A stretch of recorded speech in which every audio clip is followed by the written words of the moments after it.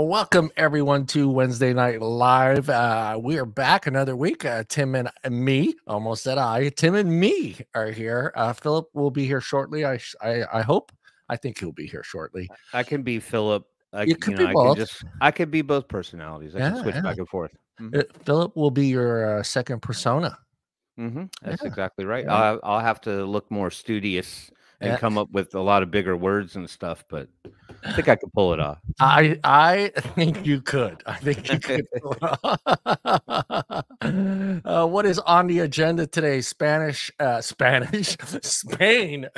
launches flavor ban. We have that on the agenda. Also, lawsuit. I was trying to get Gregory on, but he's hopping on a plane. So we'll try to get him back on next week. We'll talk a little bit about this lawsuit challenge in Kentucky with the PMTA registry law. So we'll dig into that a little bit, as well as just kind of open topics, guys. Anything you guys want to talk about in the chat, let us know. We're open to suggestions today. It's so hard to pick. I mean, actually, this week has kind of been like, it's been kind of slow. Yeah.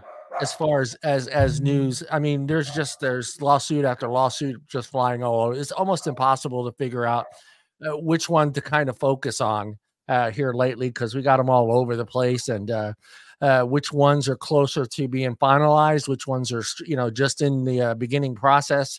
But this one here in Kentucky, I guess this is official, so this would go into effect, I think, January 1st of 2025, if it goes through, if this lawsuit doesn't, January 1st of 2025. So, and it's a huge one, and I can see why the hemp business is also involved in it as well. So we'll dig into that article. And what do you got, Timmy? You got some advocacy? I don't know. And my interest is now peaked, Peggy. Let's talk about this video game vape. It's dumb. Ooh. You know what? I'm probably going to agree with you before I even know anything about it. But I'm going to do a little background research on this, because I think we've already experienced dumb. You know, we had the vape hoodie, we had a vape thing that looked like a hand grenade. So I mean, there's been some. Well, didn't we have like a vape device that was like an MP3 player too, or something like that? People have tried all kinds of crazy shit. And it's it's fun, but a video game vape. Okay, it's a game on a vape. I think this was up a couple years ago too, and it got kind of. It's a watch. Okay, we've done the watch too. The watch is not a foreign concept. We've done the watch before. Remember that? Yeah. Big D Vapors has them, and it's a here. I hate doing this. I am over 21. I am over 21, Tim. I don't know. I question that.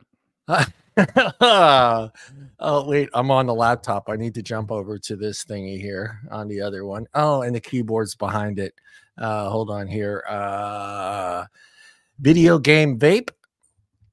All right, let's see what this stupid thing looks like.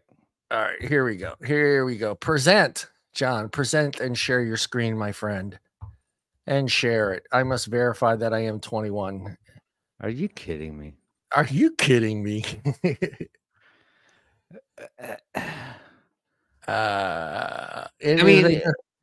Oh God. It's $18. Yep. Craft box 20. Oh, so they're disposables.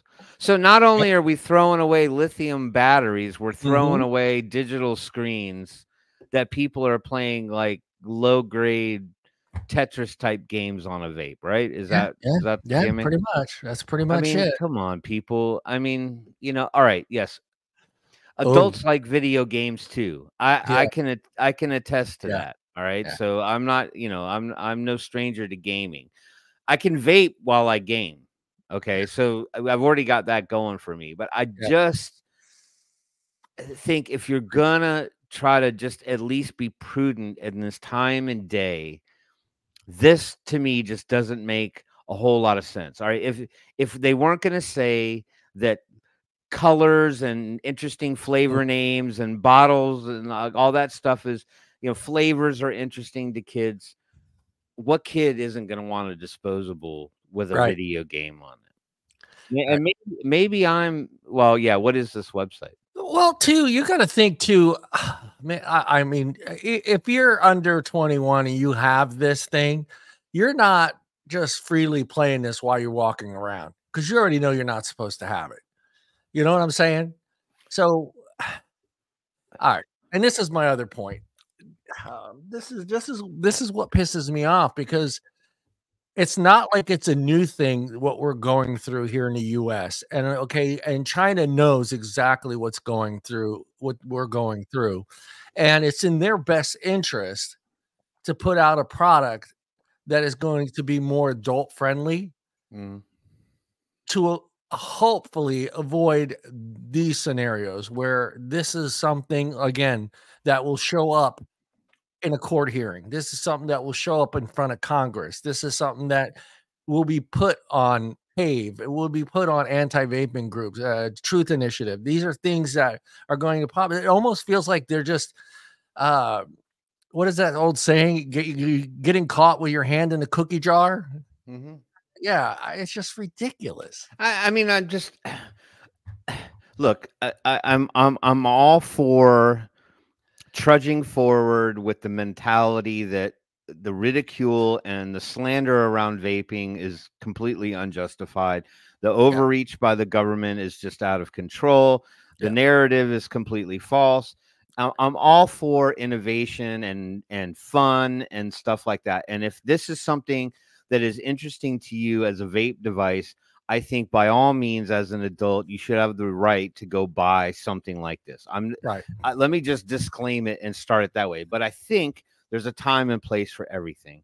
And if we want to put a good foot forward, I just don't think this makes a lot of reasonable sense, when now would be a more prevalent time to maybe make things that aren't as interesting. And I say that in an affectionate way, like, let's make it look like more of an adult product, so that we can say, well, that's not designed with kids in mind.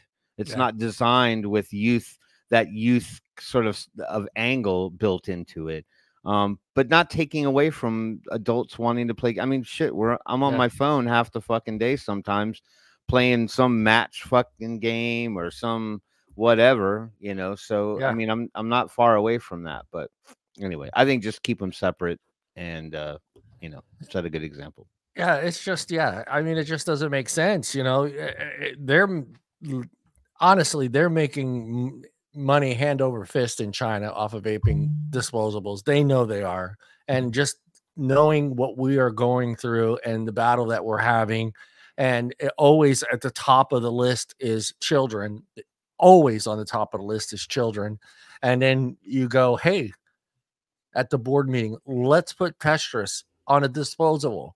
Right. That's going to end up in the garbage can. That's going to end up in landfills. That's not going to be, recycled. And, now let's put a big screen on it. Let's put a game on it. Ridiculous. Yep. No, yeah. I don't know. I just see things like this, and I think this is just not an opportune time to release stuff like that. Yeah. I think, honestly, and I know, like Tim says, I love games. I still play every now and then. I have a block game that I play. It's similar to Tetris, but it's blocks, and you have to, I love that. It helps me relax, whatever. But I don't need it on my vape device. I don't. I can go grab anything in my house. I can go on the Xbox. I can go on the PlayStation. I can go on my computer. I can go on my phone and play games. I don't need to have a video game associated with my vaping. It just makes no sense at all that someone at a board meeting said, let's put this game on there. And I think kids still know what Pac-Man is. I think even kids today young kids know what Pac-Man is. Well, I was going to say to that point, I think that retro and the 80s has kind of become sort of a trendy sort of fad era right now. And so, you know, I think that, you know, even if kids might not have specifically remembered it, never had an Atari or any of that kind of stuff, I'm pretty confident that, you know, they get exposed to some of that. I mean, when you think about games like Minecraft, or you think about some of those kind of pixelated, you know, bit level type games, you know, it seems like they're trying to suck people back into that, you know, kind of you know, what's that, Street Fighter kind of thing, you know, where it's sort of like one-dimensional planar kind of view. So, you know, to me, take a book out. I hate saying this. Take a book out of pharmaceutical companies. If you're a vape industry in China, take a book out. They don't sell patches with fucking SpongeBob on them. They don't sell freaking snoots with fucking I don't even know, He-Man on it. They don't sell things like that. They don't go, hey, we'll sell more patches if we put He-Man on here because we'll attract the 80s kid. They don't do shit like that. It's a professional level. They understand this is a professional product designed to help people quit smoking. The same should apply to this product. This is a product that we want people to believe is a product that helps people quit smoking. We shouldn't have cartoons on here. We shouldn't have any of that. And any distributor here in the US that is saying, heck yeah, give me 1,000 units of those, I'll sell them, like that guy needs to, I hope their doors shut down. I hope they go away forever. And I hope they lose their business because they're just shooting themselves in the foot. Yeah. Well, it looks like from what we can tell, at least from that particular website, is that most of the distribution, if any at all, is probably coming from online. So, you know, I mean, I don't know how many holes and cracks in the cement there are for kids to get their hands on stuff like that. Will some vape shops probably stock a few up just because? Probably. But I think if you're a smart vape shop owner and you see that that product's out there, you're probably just going to not put it on your shelves because you just don't want to attract any attention to yourself. And then similarly, with regard to that, you know, they're in some states, they were trying to pass sort of like these common sense kind of, like, I think it was a UK thing. It started in the UK where they said that they're not going to sell any products in their stores that have celebrities on them. They're not going to sell products in their stores that have any kind of a youthful, you know, kind of angle to them, just simply to try to establish a reputation of being, we sell adult-based products. And, you know, there's nothing wrong with, you know, the wrapper being purple or something like that, but you know, we're not going to sell things that, you know, kind of shed a bad light on the industry. Yeah, I think today's consumer is a little bit smarter than jumping on a brand because a celebrity endorses it. I think that today's consumer is a little bit smarter than that. I think they know they're 95% of the time. I wouldn't go that high. I wouldn't go that high. I think there's some celebrities that actually take the time to understand what they're endorsing, and it's an actual product that they use. You know what I'm saying? But I think majority of them is just, well, how much? Okay. I got to do how much? 3 spots? Okay. I mean, I don't know if it has any value in it or if it would be worth a shot. I think if I wanted, I get that companies want to put influencers and celebrities behind their products because they get a lot of likes and views and they have a lot of followers. I would like to see some actual celebrities come out and stand in the fight again for vaping. I could care less about whether or not they can help a company sell a few more units. I would actually like to see some of these celebrities who pretty much live these untouchable lives anyway, you know, kind of, you know, advocate on the side of people who, you know, would be influenced by them, and make it a double-headed sort of effort and say, you know, I want to advocate for this product, you know, for the benefit of adults. And then I think adults similarly, you know, should be able to choose products that they're interested in. So I don't know. Well, I don't know that we'll ever see that though. Yeah. And Mallory, I get it.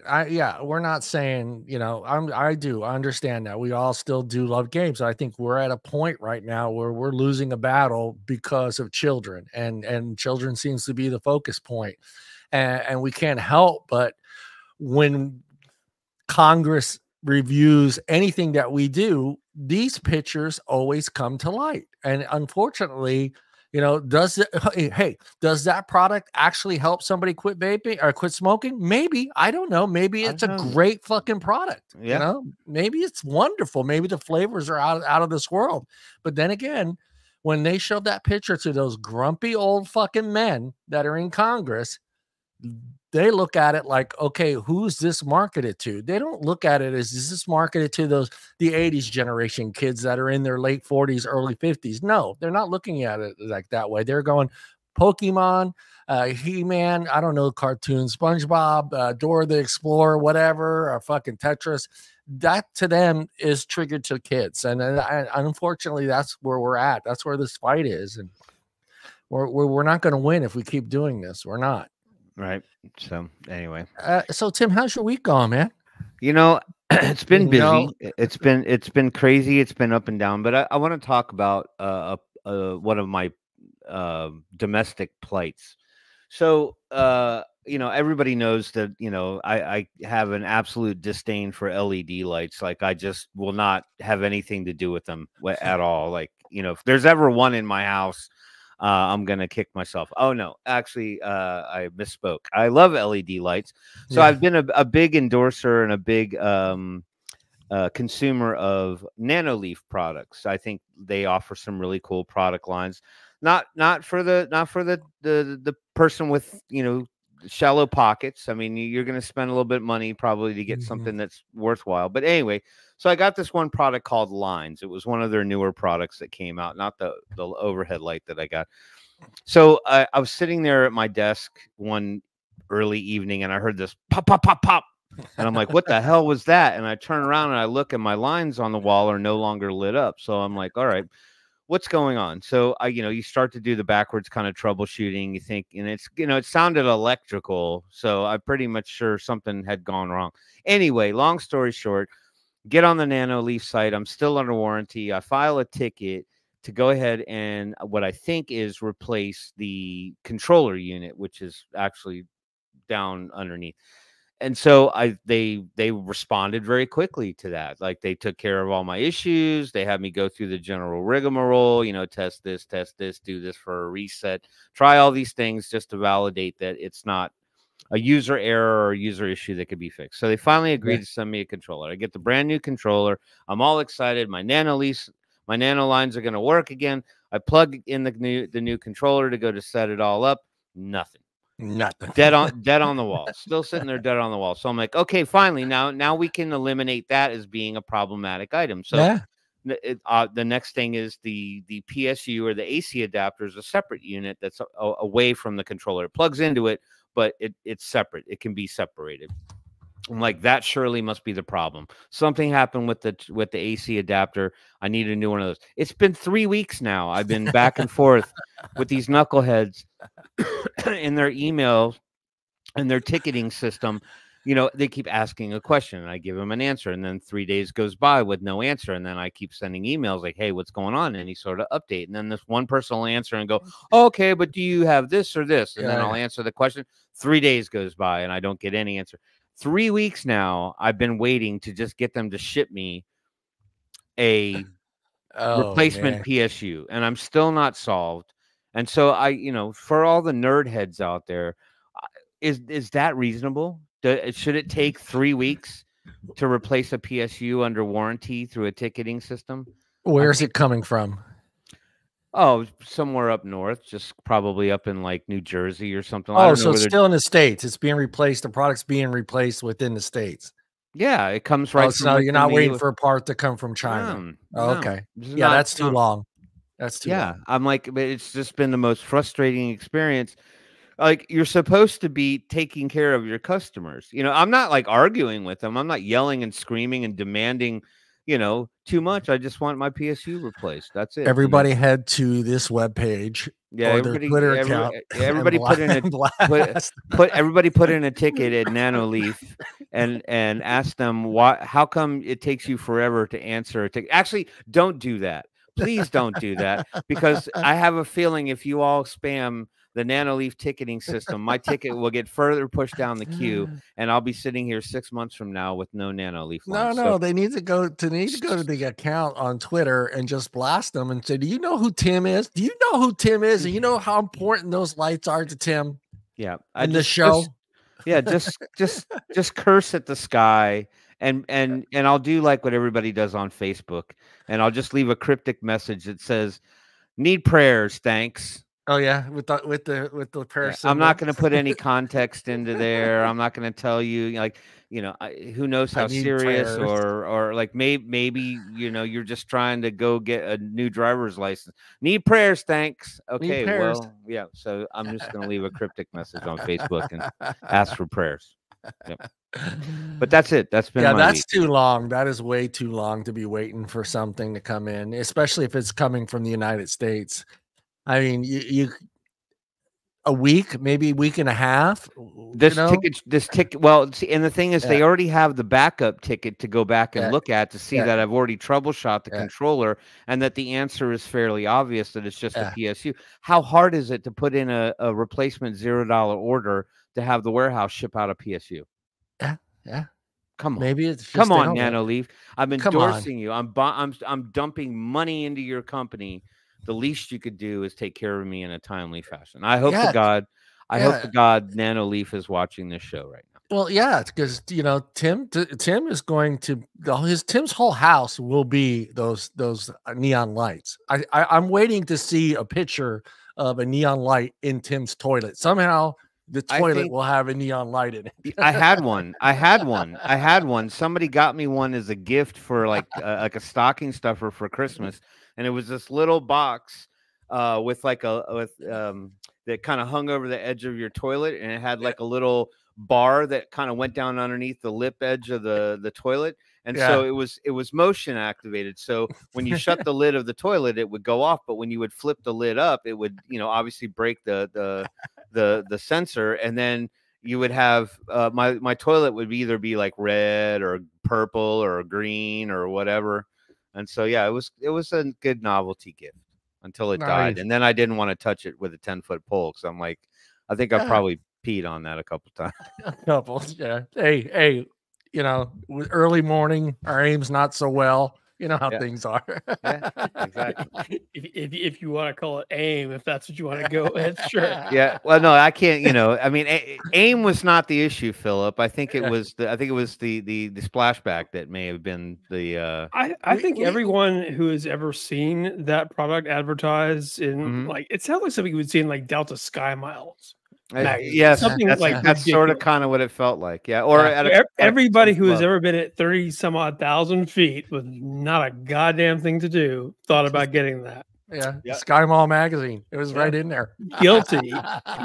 I mean, I didn't figure out the one flush and done caveat, but hey, props to you. I'm going to tell you, when I saw it for the first time, I thought, this is brilliant. You don't have to turn on the light in the bathroom. No, you don't. It really is kind of a cool thing. Yeah. It senses your presence in front of the toilet, and it gives you, it's like landing an airplane. It's just lighting the runway for you. Yeah, exactly. Those who describe the product as brilliant were actually flying at 50 to 60,000 feet. No oxygen, that sort of thing. And you realize how much they paid for that lighted toilet? Quite a bit. Yeah. Hey. These are the things that look like really cool and you have nothing to do for 10 hours. You're on your way to the other side of the world, and you're sitting there and you're thinking to yourself, okay, $400 for this. It's a little putting green that you can use when you're sitting on your regular toilet, non-fluorescent. Yeah. And it pitches your golf ball right back to you, so you don't actually have to get up. Yeah. I had one. And if you guys want one, you can run off to Amazon right now. They're 14% off, $12.92 Prime one day. You'll get it tomorrow. But what is it in our wormy brains that leads us to believe that at a sub $500 price point, this is a reasonable innovation? Yeah. Because there's people in this world, Philip, that just have money to burn and they don't care, and their lives are so closed in to the point where they really don't see what goes on outside their own sphere. That Sky Mall is probably like the most epic source for gifts they've ever seen. And they're like, you know what? This looks really cool. Like, this would be cool. Like, the wife will get a kick out of this thing. I'm going to order it for $400. When then, you know, then he gets home and he surprises his wife with the lighted toilet apparatus. And then that's when he ends up spending the night on the couch because she's like, you idiot, you can get them on Amazon for $13. Salient point. And I think this is something that Tim puts out there in really an outstanding form. You're able to convey these things. I'm not able to. I'm the one sitting there thinking like, 501, no. 498.99. Yes, Lord, that is a great looking piece of machinery. They always had been 99 cents at the end, though. It's like and 99 cents. Oh, it's just those silly things where I'll think, well, maybe it's not that overpriced. Maybe it does have a use on this planet or nearby planet with similar. Well, let's not forget, it's us suckers that have insomnia sometimes, and we're up at 3 o'clock in the morning, and those infomercials come on, and we're so tired that we think the product that we're watching is so unique and we have to have it. That's when I order the stupidest shit. It's like 2:30 in the morning when I'm watching TV and I'm going, ooh, look, he cut that orange with that knife with one stroke. I gotta order them. You know, that's the problem. Do you have the original Antelope by Tony Little? What is it called, that thing? The Ginsu knife? No, the guy Little was workout stuff. Yeah, the guy, like bionic little guy, like he's about that tall, but could probably kick all three of our asses at once. It's called the Antelope or the Anteater or the Reindeer or something. Tony Little something or other. Do you have one of those, John? Why can't I see Phillip? Yeah, I don't think so. Anyway, late night infomercial binging is different because if you have Delta Sky Miles, those things expire, and that hurts. Yeah, at least they used to. So you got to get rid of on them. You know, you have to buy a new putter with fluorescence that can be used in intimate settings. Yeah, the little beeping sound when you're getting close to the ball, all that stuff. Yeah. Phillip, how's your week going? I don't know what comes next, man. I'll let you know. It's too early to tell. It's Wednesday, Phil. Right? Thank you for those kind words. I will be on time for our chit chat tomorrow. I have a lot to live up to. But today, let's just say that there's a formal way to say the word for that person who accomplishes a noteworthy task, someone who learns how to fly a plane. Okay. That person might suddenly become, might feel wrongly they have a shot at, flying the space shuttle Challenger, right then and there. There's the term for this kind of magical thinking, and I can't remember the name of it. Anyhow, it's probably something simple. Anyhow, we get that superhero sort of, oh, I can do that. Well, what isn't possible? Certain dimmers are out of my reach. Should have tried it. Not with the time I had allotted. All that said, I still don't know how your weekend's going, dude. I'm trying to save most of how my week is going for our chat tomorrow because it does relate to who I am, why I am, and to a certain extent. I thought you were going to go into Popeye there for a second. I thought you were going to quote Popeye there. Who I am, what I am what I am. Popeye.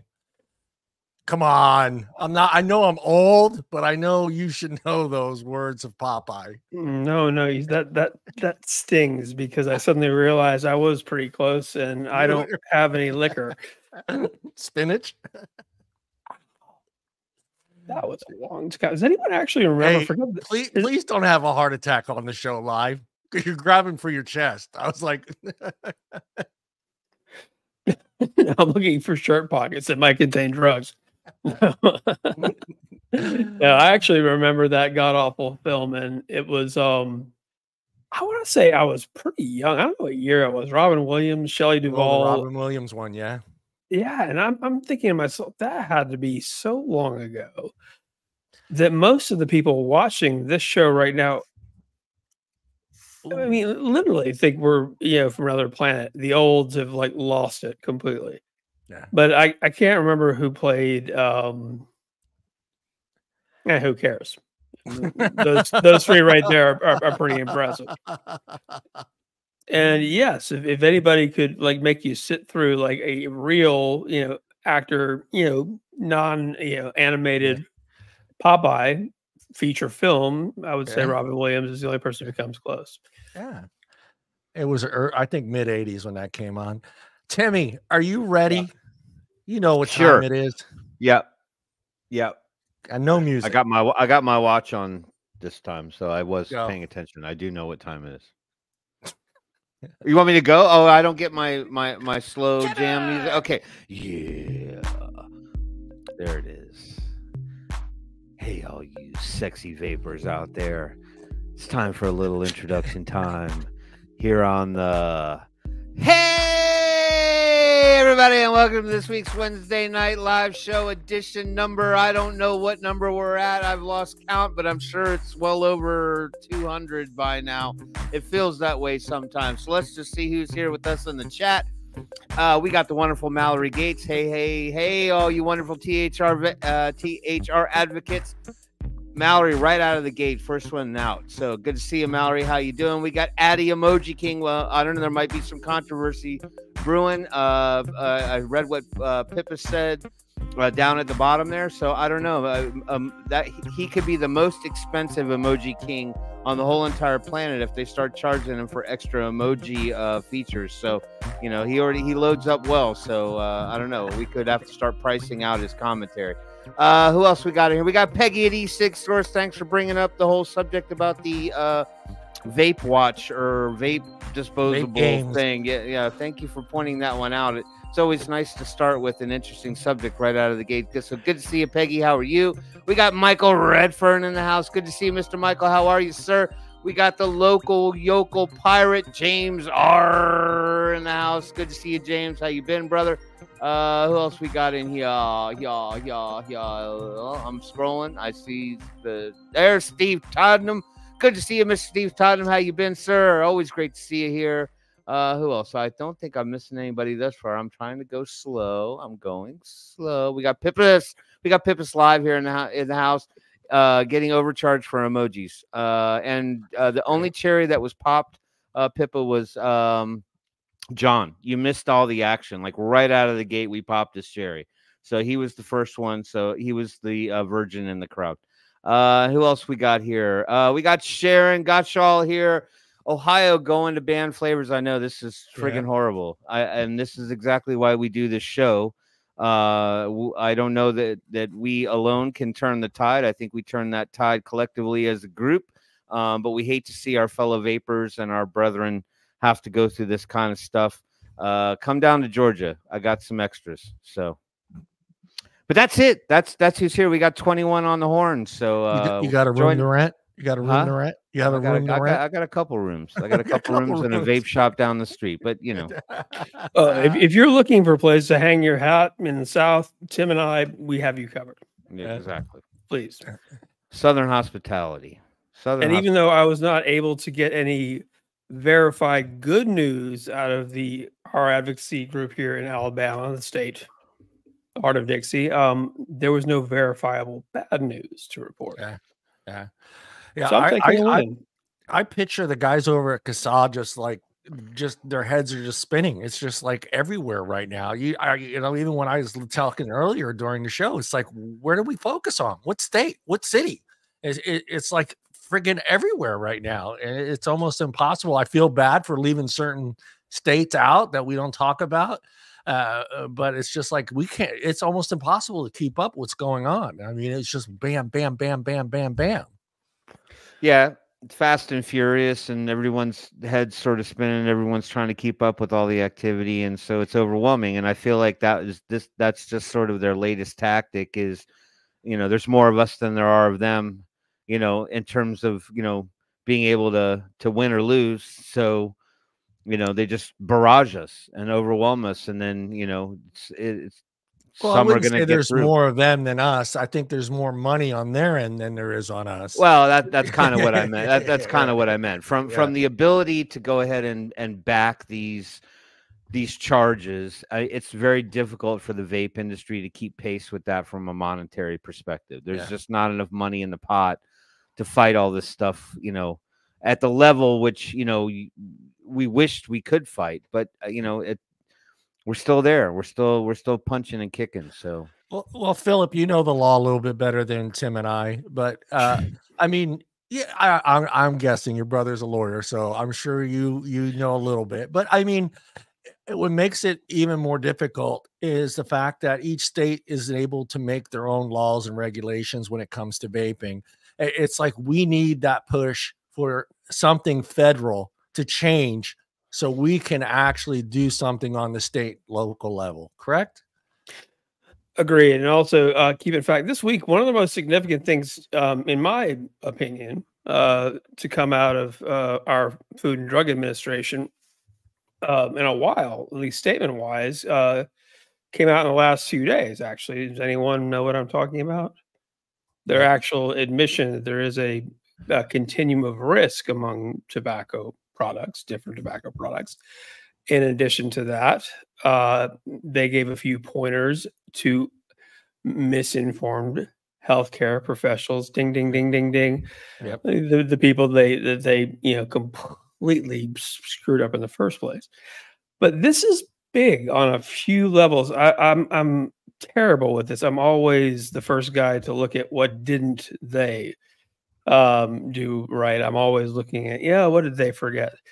But in fact, what this can do a lot of good, especially for the I don't know what percentage of people actually understand the difference between vaping or smoking traditional cigarettes, but let's just say something along the line of 30% as 30% of adults and perhaps even fewer than 30% of all healthcare professionals, doctors, understand the nature of the difference. I mean, quite the difference between living and dying. Wouldn't you agree? no, absolutely. I mean, that's really the key double underlined element there. But I think that, you know, there's a lot of misinformed doctors, a lot of naysayer doctors out there.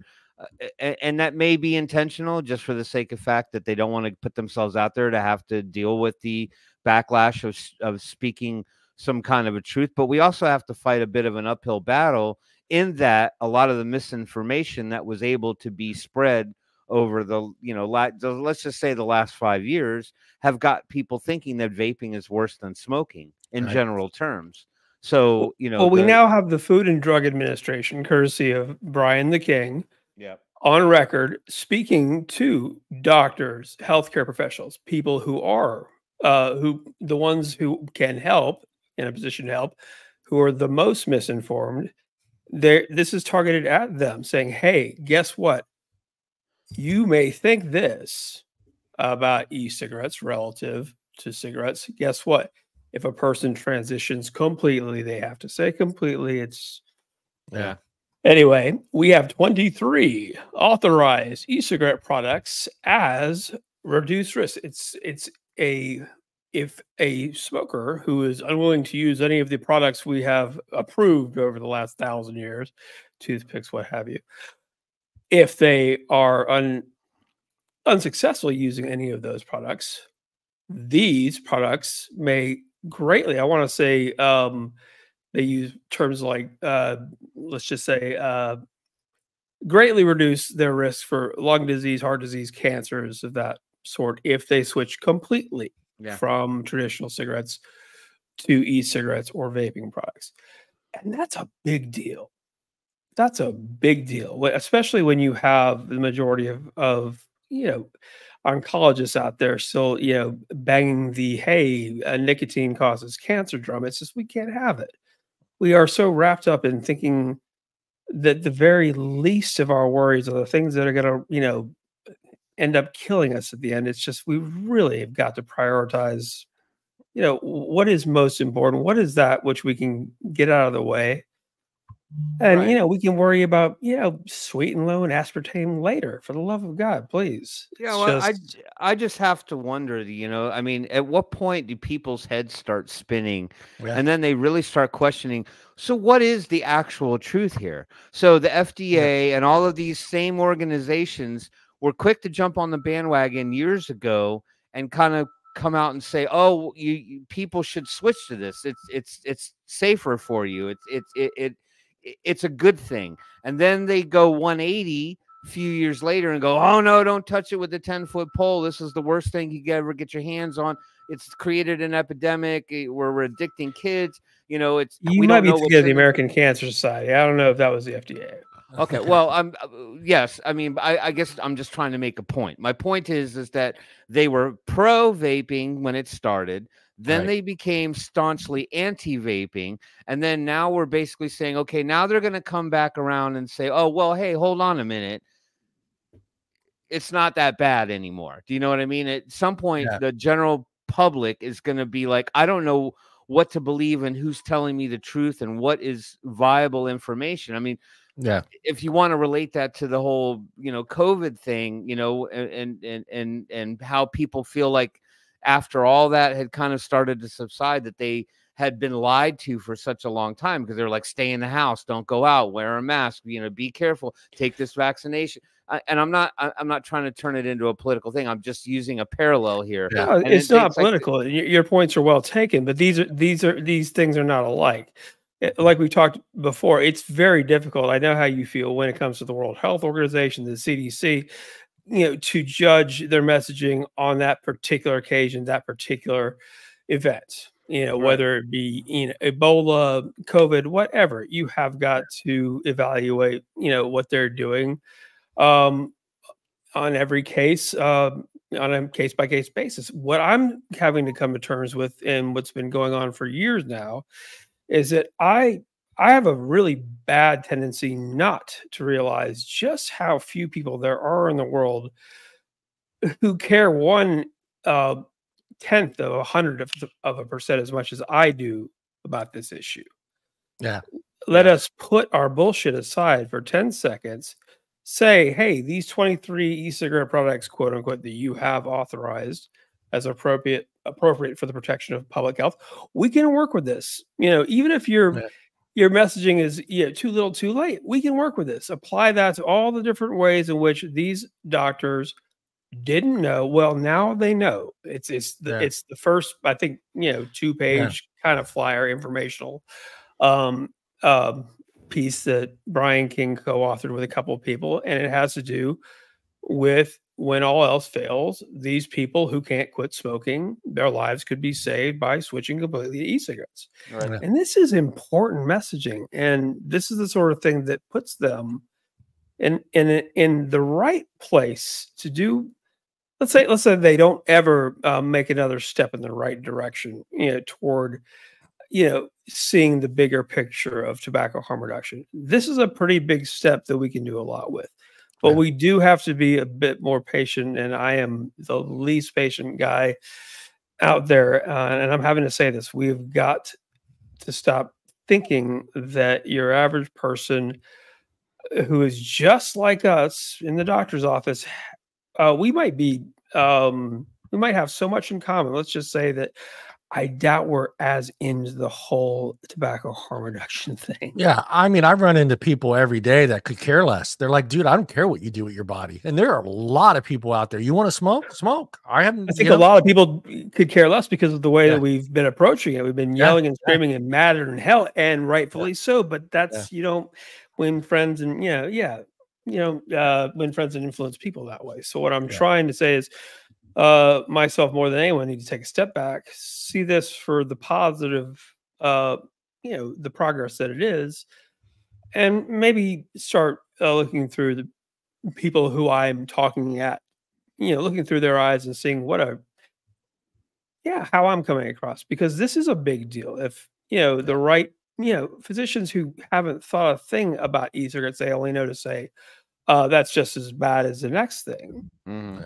Or at the very least, now they can't very well look away from it. This is something targeted at, you know, doctors and doctor assistants and practitioners and everyone, that 70% that doesn't care or doesn't know to care. Right. Well, this is the beginning of maybe a different outlook. I certainly hope so. I mean, I think it's due. We've long past reached due time for them to start passing proper messaging and not just riding the coattails of this, you know, fear factory that was generated over the youth, you know, and but somehow dovetailing that into, you know, it's this horrible thing that's detrimental to your health, as opposed to being something that's for the betterment of your continued survival and walking away from cigarettes. I mean, we're long past the moment when they should have been doing that already and not spending so many years damaging. Oh, it also gives like cowardly people who know better the courage to actually speak up. Oh, the FDA spoke up. Well, now I can be someone who knows something. Do you think we're too far along to actually have I'm going to throw, I live in fantasy world sometimes, people, but do you think it's too far into this now to actually have a outside source come in with no ties to vaping, no ties to the government, no ties to pharmaceutical, no ties to big tobacco, and actually do the investigation for the general public? Is that too, are we too gone for that?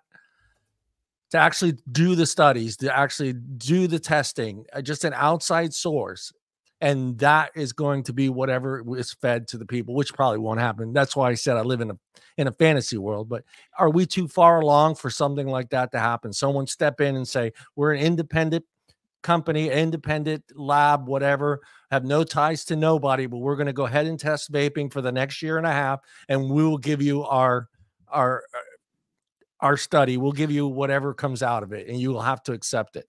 I don't think that opportunity has been lost, but I think if you're going to do that, I think that whoever this neutral party is that, you know, doesn't have any influence from big pharma, big tobacco, the government, funded by Altria, funded by you know, anybody on either side of the thing, if they can get the grant to do some independent studies, what I would like to see is I would like every component of that testing regimen to be completely transparent so that it can be looked at objectively. Because I think one of the things that we've been subjected to, or at least kind of we end up having to do, is when all of these anti-vaping negative papers are published in medical journals and so on and so forth, is that we inevitably immediately rush to the research side of things to go, how did they test this stuff?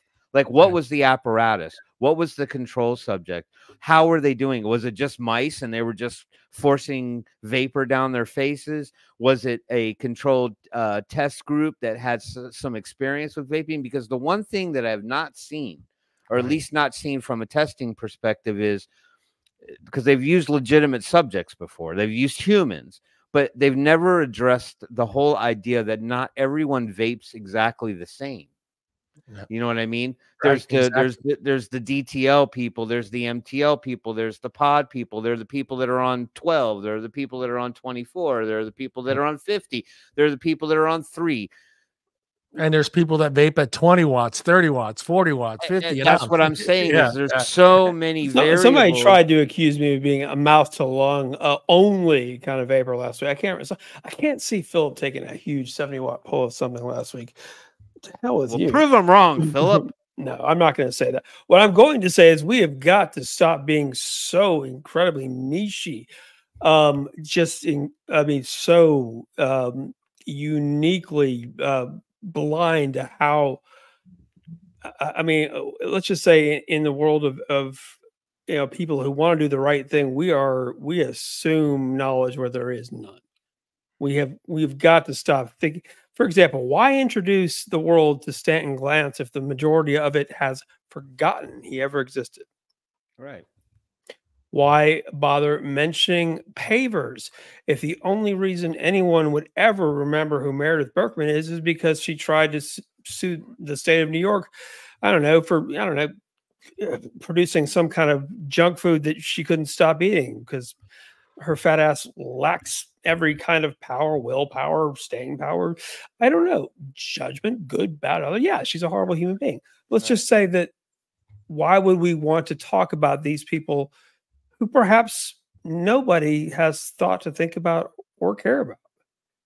People out there who really haven't had a chance to weigh in on this entire discussion over the last 48 hours. Perhaps, many of the people who are most likely to carry the loudest bullhorn are more at this point more likely to weigh in than ever before, just because the FDA has finally said, hey, doctors with 20 million in liability malpractice insurance, guess what?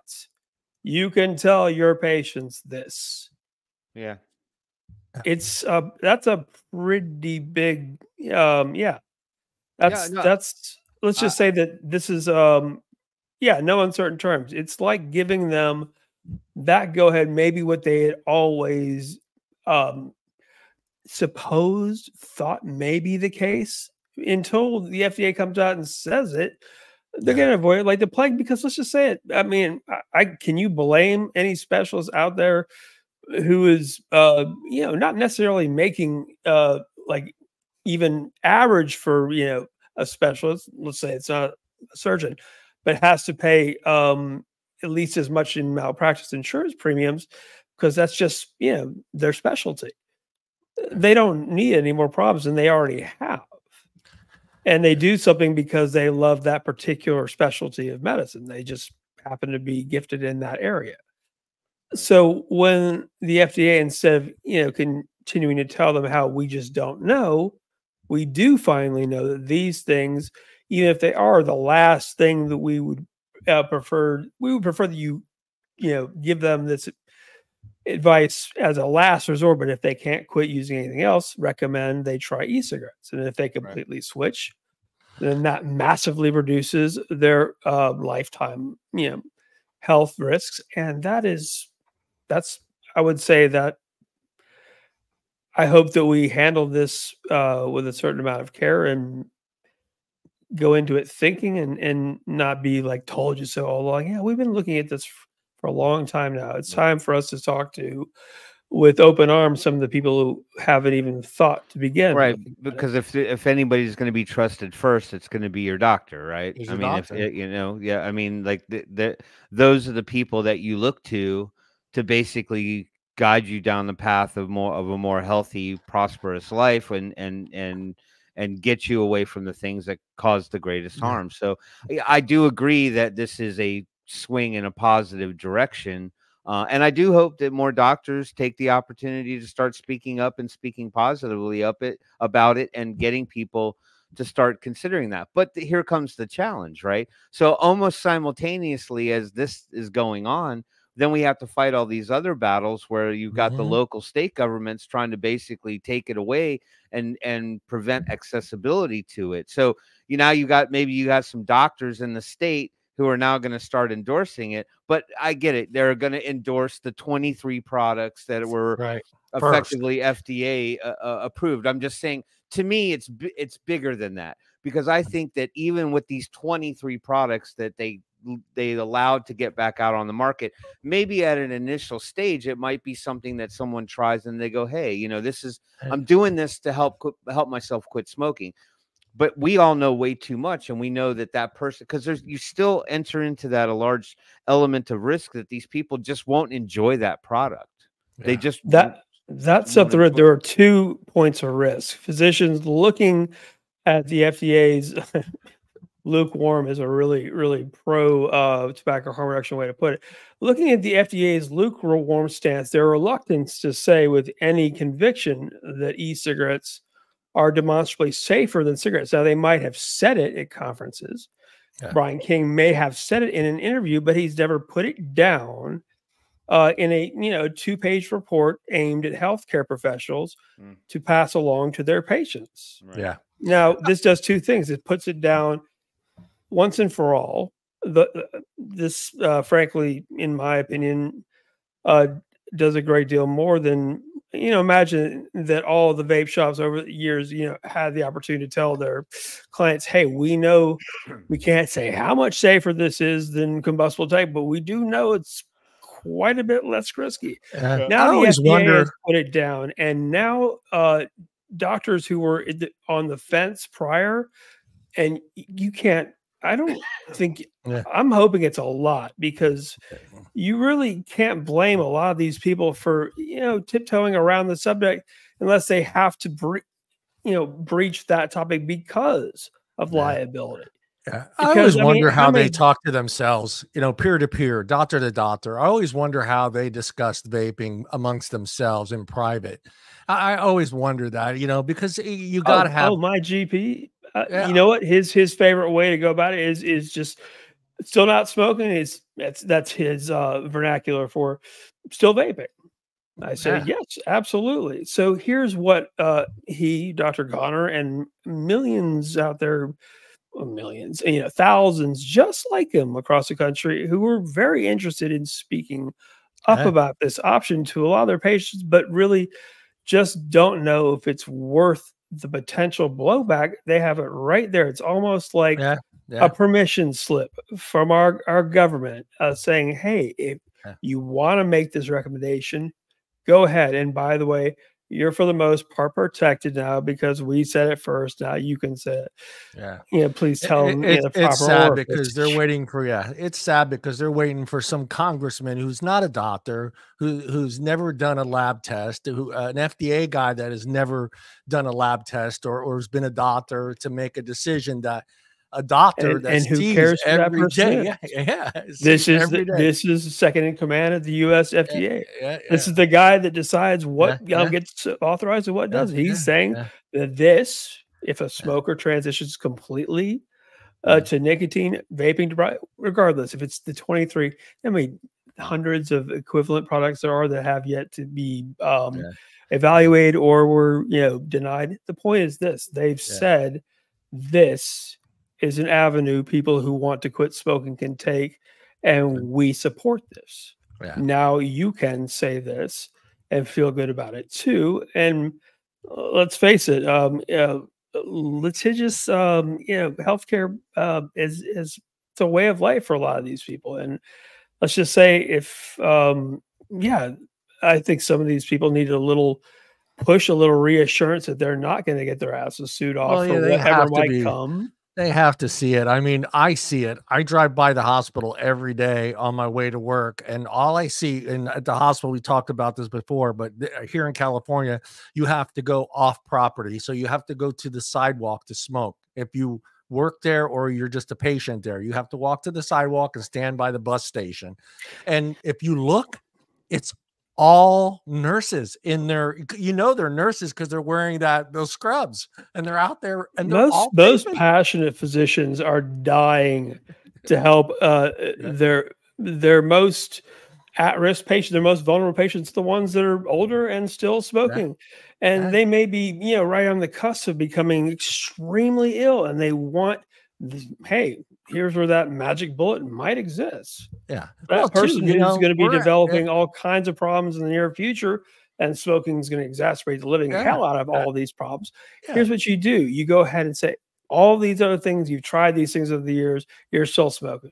Do me a favor. I have this here, Enjoy Ace with 5% rich tobacco, which is a lot better than the classic tobacco. It's not good, but it is what it is. Try it. It's not going to taste like but it's going to give you that hand to mouth, that ritual. It's going to replace that ritual. Replace this with your cigarette. It's going to cost you a fraction of the amount, no matter, even if you're smoking 2 packs a day. These are available. These have been approved by our authorized by our federal government as a far safer tobacco product. Mention the continuum of risk.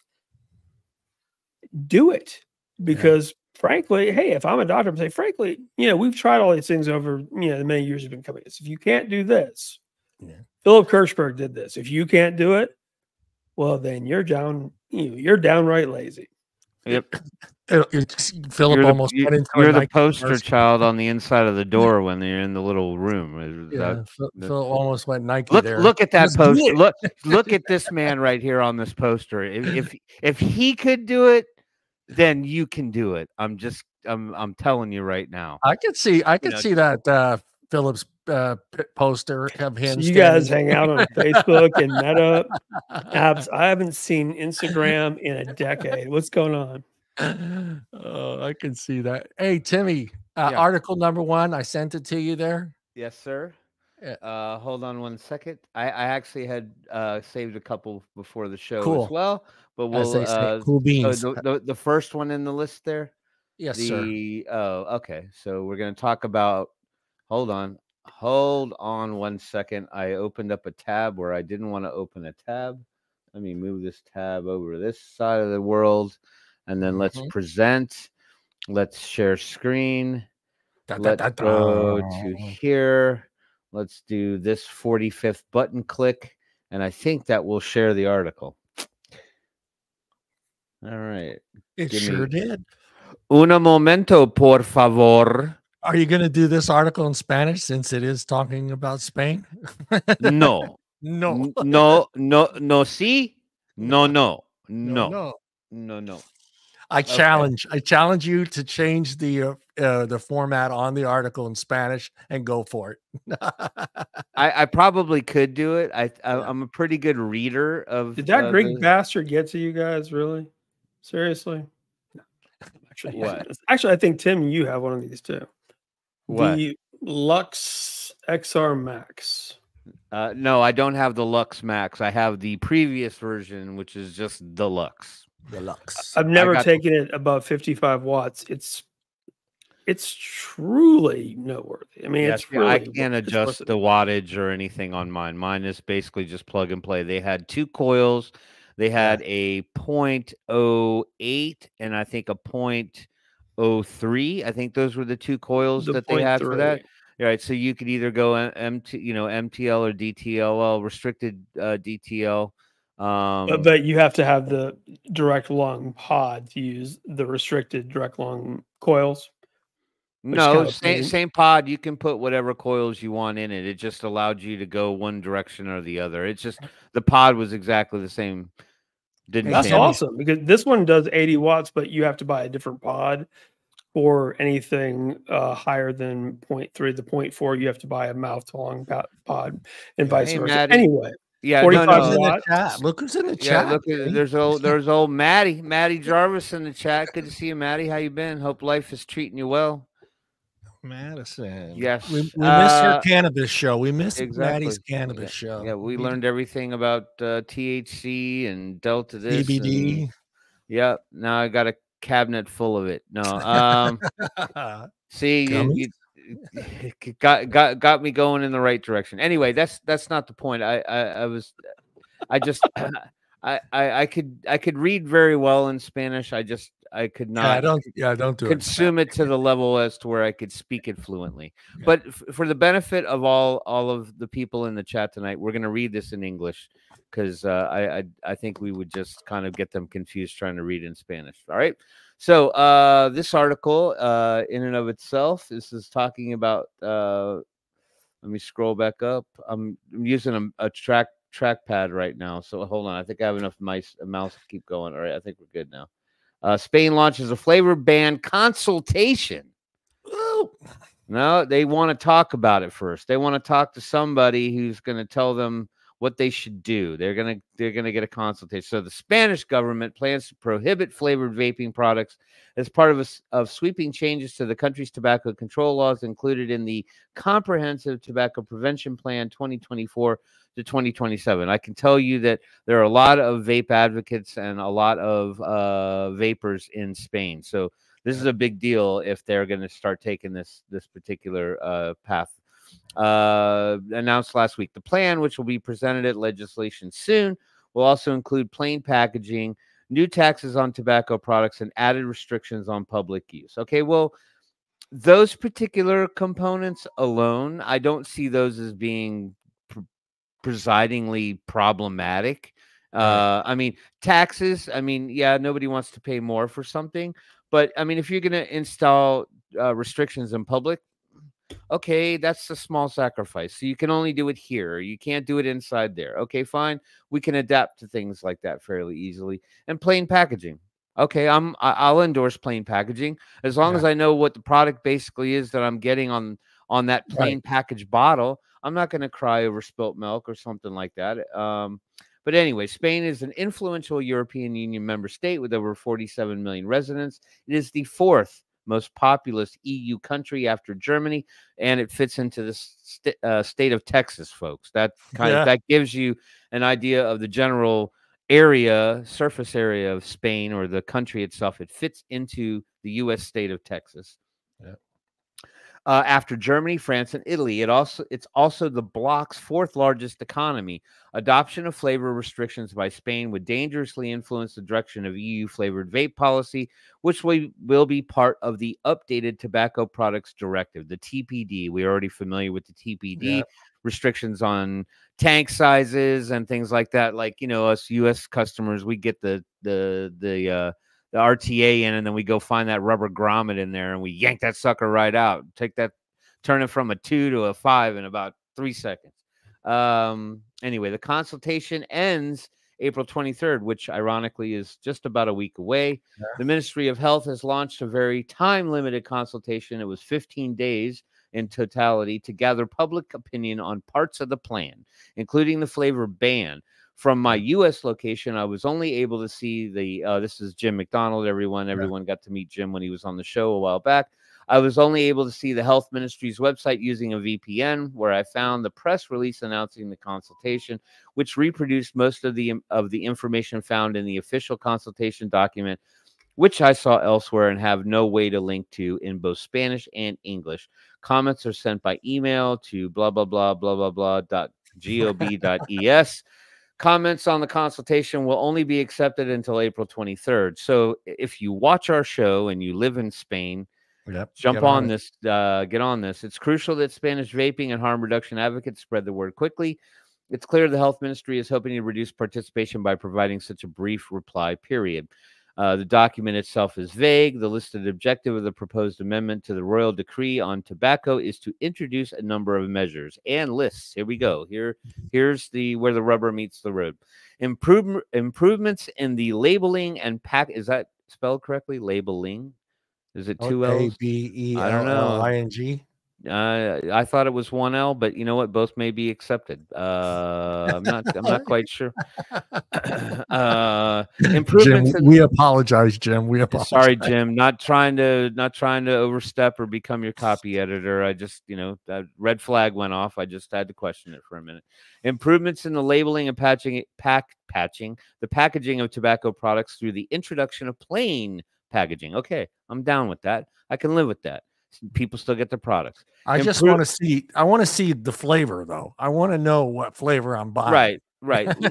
I mean, that's what I said. You can introduce plain packaging. I just want to know what's in the bottle. Yeah. You can even walk away from some of the fancier flavor names, like if you want to try to make it unique and cutesy wootsy.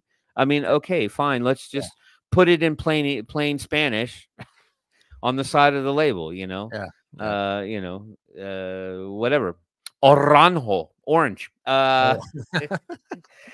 Improvements in the proper labeling of emerging tobacco and tobacco-related products, and prohibition of additives and flavoring components in tobacco and related products which distort the objectives of the health regulation or which may be more appealing to consumers. So what does that really mean? Prohibition of additives and flavoring components in tobacco and related products, so it does sound like a flavor ban. It does, yeah. So this sounds like, hey, we're gonna let you have tobacco flavored stuff, which is flavored, but the moment somebody puts blueberry in there, you can't make it appealing, you can't make it interesting whatsoever. So no blueberry for you, no blueberry for you. I don't know. Is blueberries popular in Spain? No, I'm kidding. I'm not really. I mean, I think they enjoy many of the same delicacies that we enjoy. So I would have to imagine that, yeah. So I think, yeah, sure. Why not? They love blueberry in Spain.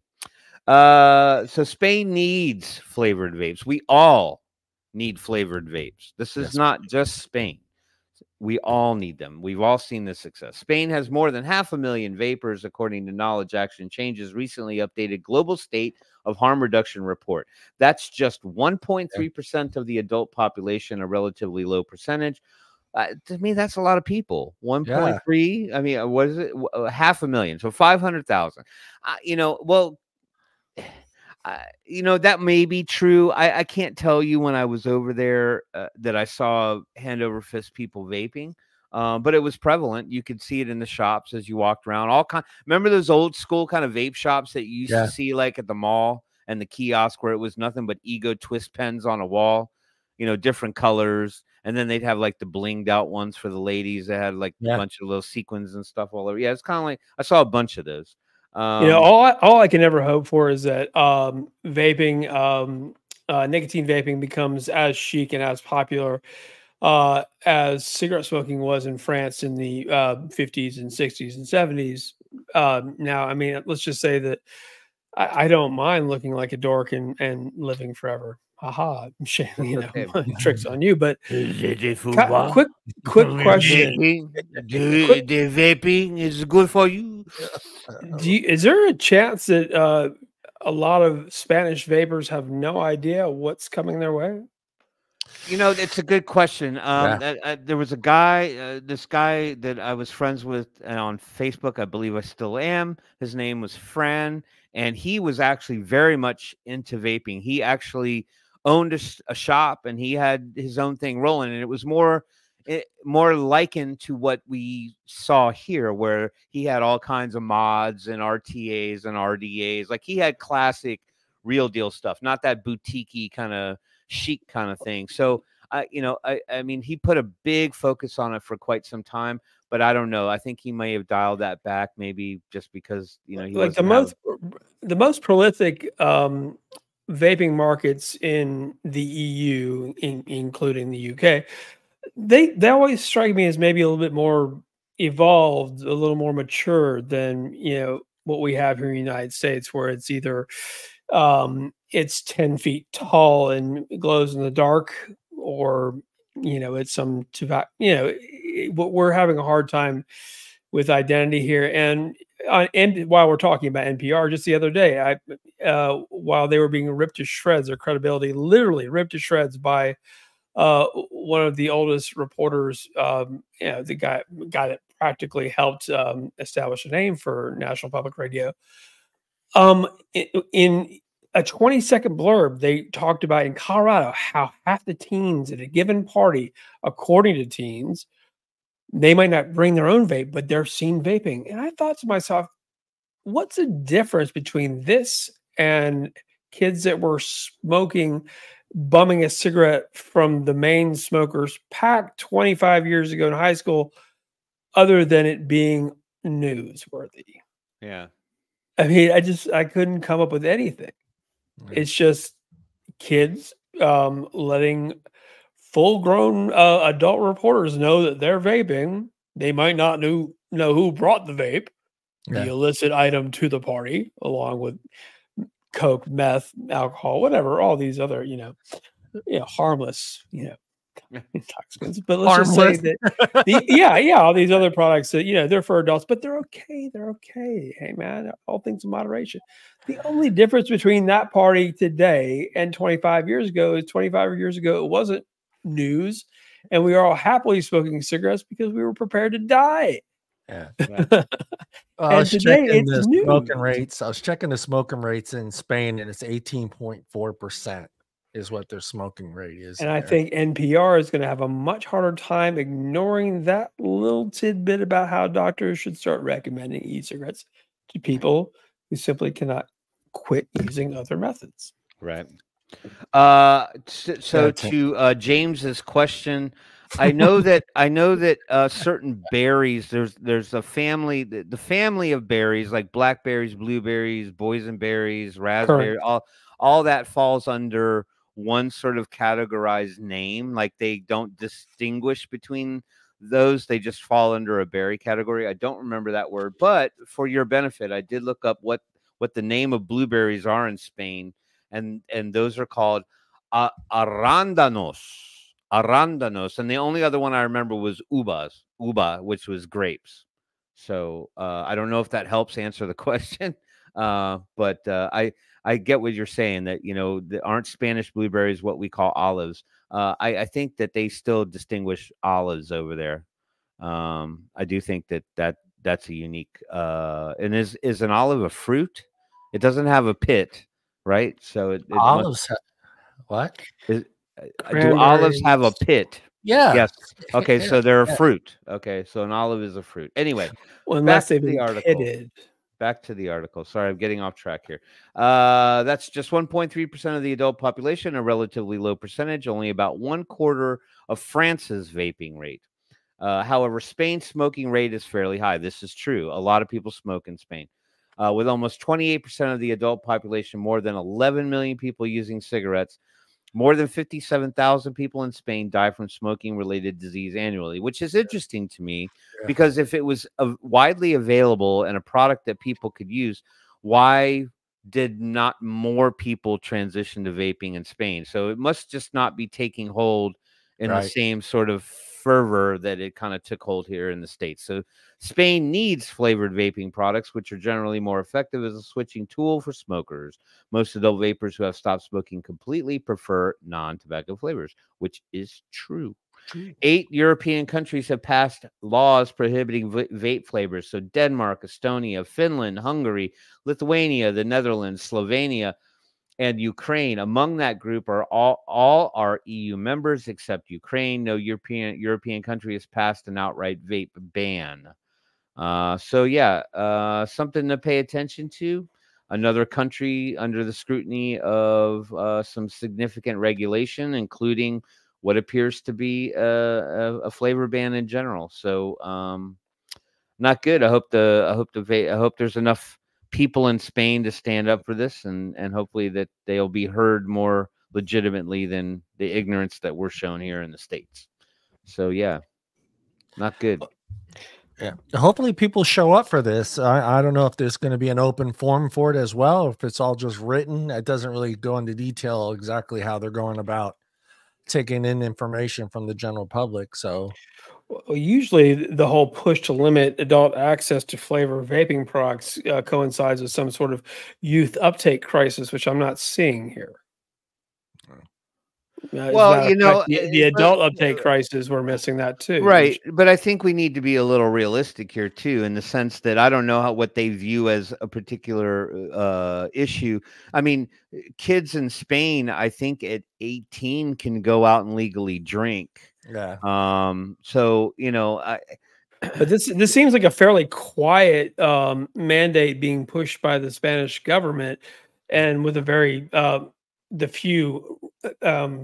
relatively few vapors in Spain. It seems like they're doing this as like some sort of preemptive move, just in case it becomes a problem. This is kind of weird like that, doesn't it? Yeah, I mean, I don't know. It just, you know, my experience of actually having been there a couple times and just sort of seeing general lifestyle and things like that, it's a little bit more convoluted than what we're used to seeing, you know. And then, you know, you're sitting, their lifestyles and their habits are completely different. I mean, they don't even go out at night until like for them, they don't go out until like 11 o'clock at night. Yeah. Like the club doesn't really get hopping until like 11 o'clock, and then you get out of the club at like 3 in the morning and people are just partying on the street, and people are walking by with coolers on skateboards and selling you beer and water. And so I mean, it's fortunate enough to see a thing in Barcelona once, but knowing all that you do about you know, Spanish culture, what do you think of this almost, I don't know, clandestine move by the Spanish government in lieu of any real tangible crisis or vaping uptake by youth? Why would they be doing this? Well, that's the thing. Just basically reading the information that they want to set forth in terms of the policies that they want to adopt. I gotta believe that underneath the surface, are they following suit? That's how I feel. I sort of feel like without saying the dirty words, it's like everything that they're doing is exactly the same kind of thing that they're doing just about everywhere else, in the name of under on the backs of children. They're recognizing that they've got a youth issue. So let's make it this pretty much androgynous, unappealing looking thing, you know, so that we can keep the kids away from it, because they won't find it interesting at that point. But we can still offer something to adults in that same breath.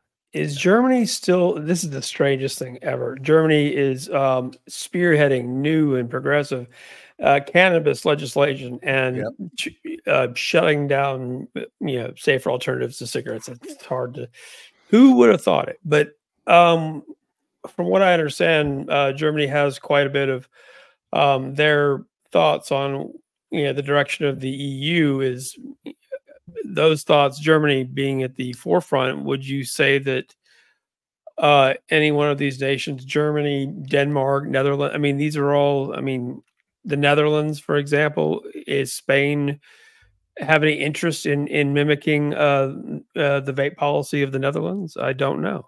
I mean, and it could be just something to sort of normalize, not normalize, but just kind of consistently shape the policies throughout the European Union, you know, from country, because like over there, dude, you can just get on a friggin' train or a bus and just go to another country within 3 hours. Yeah.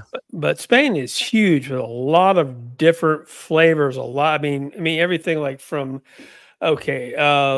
places like Madrid to Barcelona, you know how it is. Everything, the people, everything, the time they go out and do things during the day, everything about the way you can approach people in those two different cities all over Spain. It's like different countries in each city that you travel to. And for this to be going on with very little, let's just say, as we pointed out earlier, you know, relative to France and the UK, of course, you know, the number of people who vape in Spain are very few in the number of smokers. There's almost 30% of males of a certain age in Spain smoke cigarettes. Yeah, that's a lot of people smoking, and for that few people to even know that vaping is a viable alternative in Spain is kind of surprising to me. But what's even more surprising is the government's making very definitive moves on clamping down on this industry without a whole lot of reason to be clamping down on industry and without much of an industry in Spain. So I'm wondering whose cues they're taking. That's all. Yeah, because it seems like it would have to be. You want to do the second article quick, Tim? Yeah, I already got it up. I'm already ready to rock and roll. Yes, sir. I'm ready to go. I don't know. Difficult one to say, Philip. I'm not sure. I wish I knew more from my friends over there in Spain about what they're experiencing and why these things are going on. But it just looks to me like, from watching the TV, Spain's got plenty of problems right now. So yeah, they do. Yeah. So with that said, this just seems like another thing. All right, it's lawsuit. Spain and Italy, they love to smoke. They love to smoke. Well, that's what I said. Like, I found smoking to be a very common sort of social activity. There's a lot of smokers in Spain, but why more people didn't jump on the bandwagon? And I have to agree with Michelle Elliott on this one. WHO, I feel like they're sort of taking the lead from SCTC and the WHO, and they're just sort of like lumped into that pile. Who's laying out health recommendations and guidelines based on their narrative that they're trying to push. And so I think when you're in that body of people who are associated to that grouping, I think that, you know, they tend to just let that stuff roll over. So anyway, we'll kind of wait to see how that goes. Obviously, there's no decision made yet, but we know what they're trying to do. So this is a lawsuit challenge. Lawsuit challenges Kentucky PMTA registry law. Go Kentucky. Challenge that ruling. A group of vape and hemp businesses has filed a lawsuit in a state court challenging Kentucky's recently passed PMTA registry law. The law is set to take effect January 1st, 2025, and will make it illegal to sell most vaping products that have not either received marketing authorization from the FDA, still be under review by the agency, or are currently under appeal to the FDA or a court. So at least there'll be some other things available post January 1, 2025, if they fall under those three categories. The lawsuit was filed on April 12th in Franklin Circuit Court by 4 vaping companies, along with the Kentucky Smoke-Free Association and the Kentucky Hemp Association. They are asking the court to declare the registry law unconstitutional and to provide temporary and permanent injunctive relief that prevents the state from enforcing the law. I imagine this is the same kind of thing that's going to take place everywhere else these things snuck through. The petitioners charge the law violates the Kentucky Constitution by applying to more than one subject, and that the definition of vapor products in the law would also apply now to currently legal hemp-based vaping products and marijuana vaping products that are not under the FDA's regulatory purview.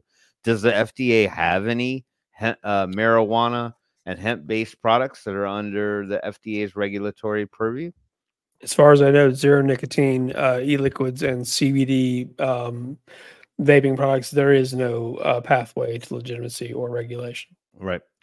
Vaping products that contain no nicotine, like zero nicotine vapes or nicotine analog products, CBD vapes, and other hemp-based cannabinoid vaping products do not fall under the FDA. That kind of feels like a word you hear being used in like the Star Wars trilogies, you know. This is not the cannabinoid that you're looking for. Not the cannabinoids you're looking for.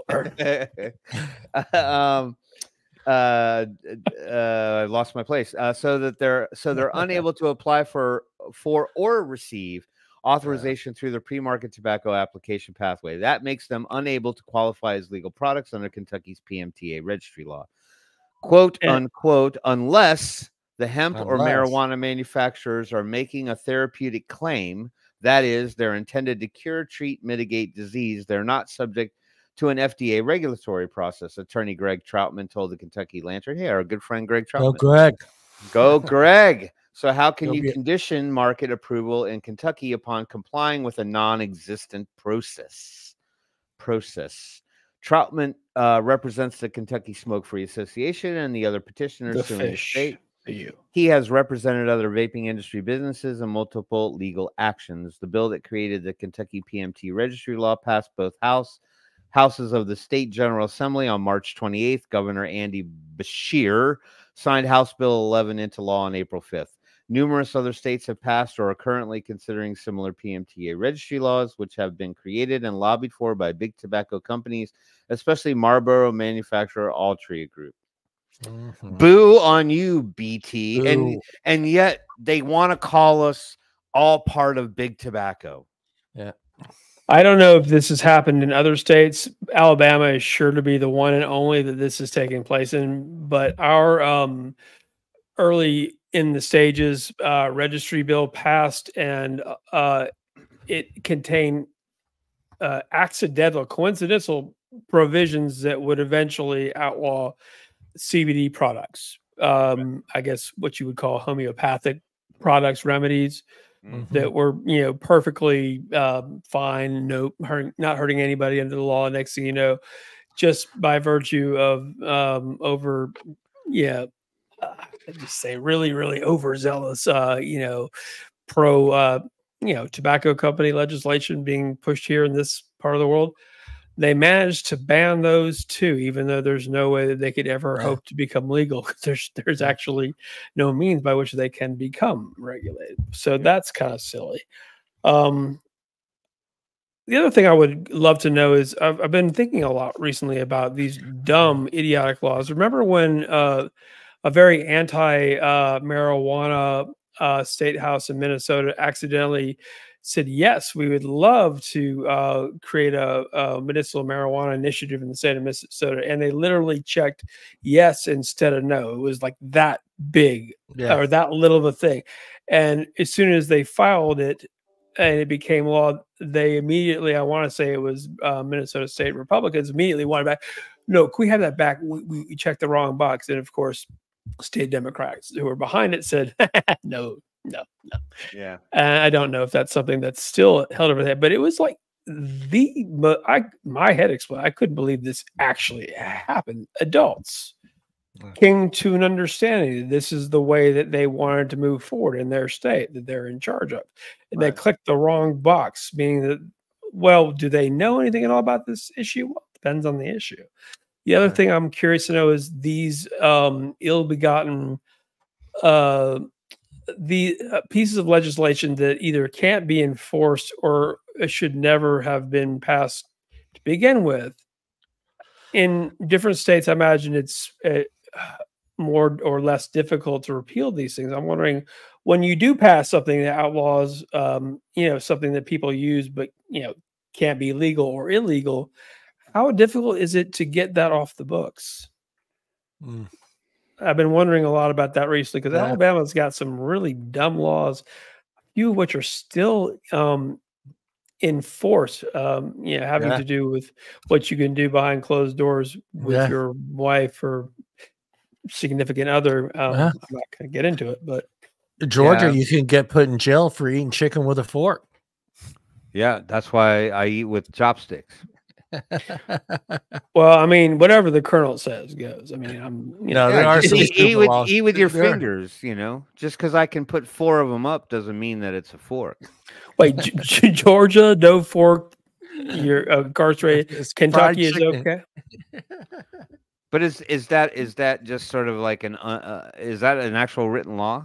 I think so. It's something to do with fried chicken. You cannot eat fried chicken with a fork or something silly like that. Well, we did the ones. Remember, lobbied for that law. Yeah, women cannot skydive on Sunday in Florida. I'm like, why is that even a law? Why is that even a law? I'm so surprised that's not law in the great state of Alabama. Maybe the women in Florida were just wholly out of control. Like, just all of them were lining up for skydiving because the instructor was cute or something. And then they said, no, we can't have this chaos in our state. Never underestimate the power of, truly asinine, completely, how should I say this? The fringe fundamentalist crazy people. Never underestimate their ability to do more damage than you could ever hope for. Because when Roy Moore, that awful man, decided to put the 10 Commandments on his courtroom here in Alabama, the state Supreme Court, we had our first Democratic senator, and I don't know how long. So let's just say everybody shook their head and say, no, Moses didn't say that was okay. You can't do that. Hello. Yeah. And the most strict constructionist in the state was like, no, thank you, and voted him out. So let's just say sometimes people have to say their absolute, their dumbest take has yet to come. And when they finally do make it known, well, good things can happen. You just have to wait. You made me dig. In Arizona, it is illegal for a donkey to sleep in a bathtub. Wow. It is illegal. I just think that is absolute overreach by the government. If I want a donkey in my bathtub, I'm going to have a donkey in my bathtub. Well, that's inhumane. What donkey fits in a goddamn bathtub? Well, they get the little donkeys. In Arkansas, you can't honk your horn near a sandwich shop after 9 p.m. And where is Arkansas? In Arkansas? Yeah, you can't. It's common courtesy. Rude. They're ruling with an iron fist in Arkansas. What's up? Not much above the hot spring. Oh my god! The only weird law that I heard of, and then I found out it was primarily a myth, was that in the state of Virginia it was illegal to kill a praying mantis. I don't know why I received it, but I am a bona fide Arkansas traveler, and my certificate is signed by none other than Governor Bill Clinton. I don't know why I got that. All right. Well, you saw it first here, folks, on the Wednesday Night Live show. We have our first sovereign citizen on the show. I am an Arkansas traveler.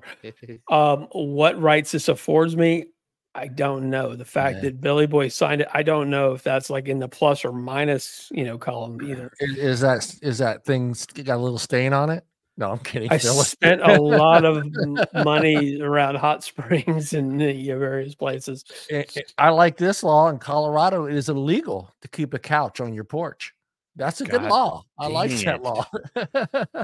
So does that mean it's back to the Adirondack and the friggin' rocking chair? Is that what this means? In Connecticut, a pickle must be able to bounce. A pickle must be able to bounce. I bet you they'll give you 24 hours to try and Do they say how high? Side of the road. Do they say how high? Yeah, in Delaware, you can't sell dog hair. It is against the law to sell I got bags of it here at the house. I was just going to go to Delaware this summer and try to gonna have a roadside dog hair stand. Have you ever had Safeway 2.5% alcoholic beer, like the kind of beer that they only sell on Sundays, that's only bought on Sundays because you forgot to buy beer on Saturday in Colorado? Yeah. Some of the greatest mom and pop liquor store beer selection, I mean, there is no place where you can get better wine, beer, anything you want. It's right there. The real stuff, absent the real stuff, you got it. Here you go. Is it a question of money? Yeah, of course, whatever. Yeah, in But Georgia, forget to buy something, whether it be wine, women, or song on Saturday. On Sunday, you max out at 2.5% alcohol by volume. Do you know what that is? It means it's going to take you a lot longer to get drunk. Yeah, that's less than Bud Light. No, it's basically standardized. It's all Keystone. Yeah, and Keystone. It's like the cheap. It's the bottom of the Coors barrel. PBR. Yeah, they're worst. You have the worst. They're cheapest. Whatever offerings. It's the Keystone line. That's all you can get at Albertsons. They still make hams. Oh my God! If they sell a 12-pack a Sunday, like one person buys that 12-pack, the Keystone brand is back in business for an entire 12 months. I mean, it's that expensive too. Hey, Tim, in Georgia, it's illegal to live on your boat for more than 30 days. Remember that one? Well, I will remember that. I mean, I just set up shop. I just parked my boat here at the local marina, and I was getting ready to go over there tonight. So, 29 days. I'm done. I'm coming back. I'm gonna quit glamping on the 29th day. Is this how large is this vessel, or is it a vessel? I think it's just boat in general, right? I mean, it could be a dinghy. I mean, it could be an inflatable raft. You're not allowed to live on. You have like linear ferrying vessels, and then you have things that you might be able to throw into the salt pond, as you were. I don't. Yeah, we got both. We got both. Yeah, but it's just to me the way he words that, it just sounds like anything that floats. Lots of things float that shouldn't be on the water we'll let it happen. But I'm curious: do you have your boat at Lanier? I don't have a boat. He doesn't have a boat. Why would you lie about something like that? I know. I just liar pants on. I wanted people to like me, Phillip. I believed in you, and now I don't have anybody to go. What is that stupid pull me on 2 inner tubes? I get so much air, I'm almost certain to hurt myself. You know what I'm going to do? I'm going to vape on a boat for 30 days and sell dog hair and see what happens. You can get a cheap motorboat. And last one. This one, I don't understand why this even needs to be a law. It should be common sense. In Iowa, you can't throw a brick onto the highway. Come on. I was planning a brick throwing party for this weekend. Why is everyone always raining on my parade? Damn FDA. This is where our pledge trainer Mike Henderson is from Iowa. So just everything that you say that's despicable about Iowa, I understand. Yeah. Oh man, it's messed up. Do we want to talk about Caliph and how much of a ribbon he took this past week? Yeah, and one more real quick since we were talking about Kentucky. Yeah. In Kentucky, a woman cannot marry the same man 4 times. All right. You all got to quit breaking up and getting back together now. That's why they, it used to be in the state of Virginia when you got. If you've been married 3 times in another state and you moved to Kentucky, is that do you carry that with you? I'm assuming it does. do I get a clean slate or what? Man, who the hell marries the same person 4 times anyway? I know, Jesus. And then moves to Kentucky. Who knows? But it's the percentage of that actually happening? It's a long life. I need to know, where to go if things, get a little bit silly. It didn't work the first 3 times, Hum. This is the 4th time's gonna work.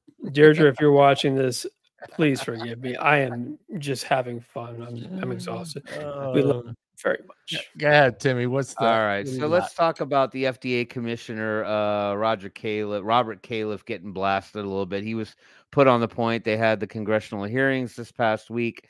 I did happen to see some clips online where he was kind of, they basically claimed that that they did not, and what was it said that they didn't claim vaping to be a harm reduction product or something like that, or that they didn't endorse harm reduction or something like that. And then some congressman was giving him a nice speech about it exactly qualifies under the definition of harm reduction if these products help people quit smoking. So, but anyway, this was an interesting article I thought we could take a look at, because he kind of got reamed out a little bit.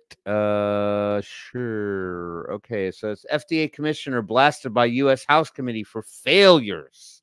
So in the ongoing saga of public health and regulatory challenges, FDA Commissioner Robert Califf found himself in the hot seat today as he testified before the U.S. House Oversight and Accountability Committee.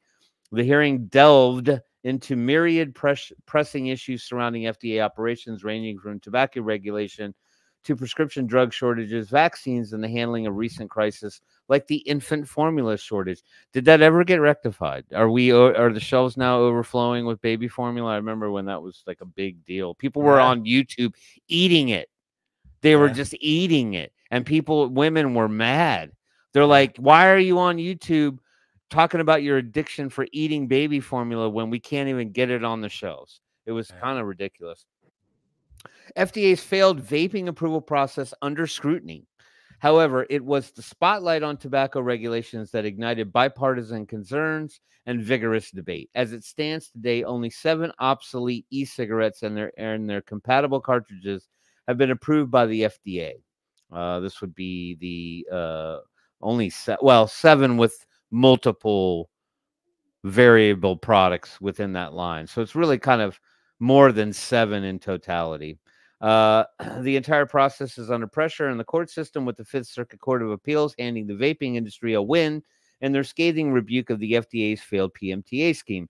The FDA's lack of responsiveness was noted as earlier this year they failed to respond to U.S. House Republicans urging an expedited approval process for smoke-free tobacco products. Fallout from the FDA regulations, flavor bans, increased cigarette sales. We knew about that. It is notable that the majority of adult vapers in every age bracket prefer what the FDA calls characterizing flavors. These flavors, found in everything from breath mints to kombucha to hard seltzer and cannabis products, are vilified as kid-friendly, but well-funded nicotine abstinence groups like the Orwellian-named Truth Initiative.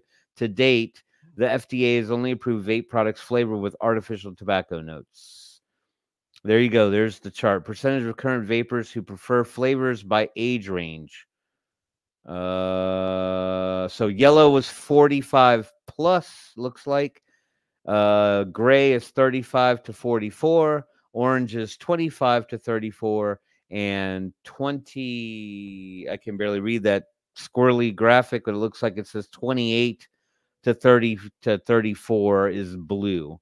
So 90% prefer flavors in the blue category. In the yellow category was 45, which is interesting to me. So that was why wouldn't we turn the question around, ask it from the point of view of how many prefer tobacco flavors? Right, and that's why I find that interesting that people in the 45 plus age bracket don't seem to think that flavors are percentage of current that prefer flavors. So what are you trying to say? Do you prefer the tobacco? That's kind of like the message that is particularly sending. I would say there are a lot of adult smokers out there that simply either think that these are just as bad as cigarettes still, and thankfully we're seeing some movement on that incomprehensible problem. And also, the one thing that I'll give Will Truman gets credit for this statement, but it was true of me. It was a decent tobacco flavored vape that initially got me to stop smoking, but it was a variety of flavors that ultimately led me to quit smoking. Right.